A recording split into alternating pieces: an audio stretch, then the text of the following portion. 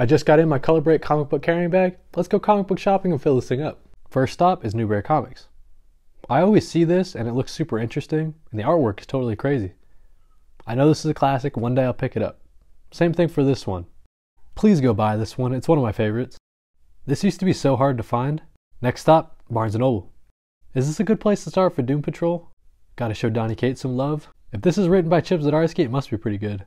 This comic from Oni Press looks totally insane.